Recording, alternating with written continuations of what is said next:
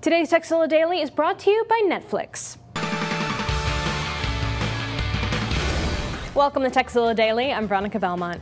If you're one of the millions who uses YouTube to upload and share your videos, you'll be familiar with the choice between making your video public or private. If it's public, anyone can see it, anyone can search for it, whether through YouTube, Google, or any other search engine. And if it's private, you can specify up to 25 YouTube users that will be allowed to view that video. Well, YouTube recently added a third option that's halfway between the two. Now you can choose to make your video unlisted. With this option, anyone who has the link can view the video, but it won't show up in search results. This means you can send a video to your mom who might not have the YouTube account, but still keep it out of the public search results. So if you've been putting off uploading last year's embarrassing birthday party video, perhaps this might change your mind.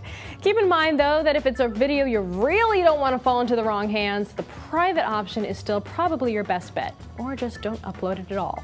Now, if you have a question or a suggestion, just email tekzilla@revision3.com. And don't forget tekzilla.com. It's the place to find more tips, tricks, product reviews, and how-tos. Netflix delivers movies directly to your home, saving you time and money. As a Netflix Unlimited member, you get DVDs by mail in about 1 business day.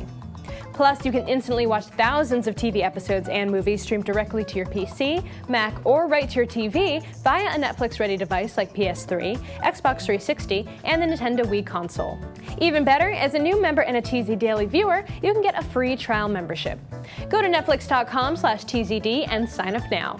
Be sure to use this URL so they know we sent ya.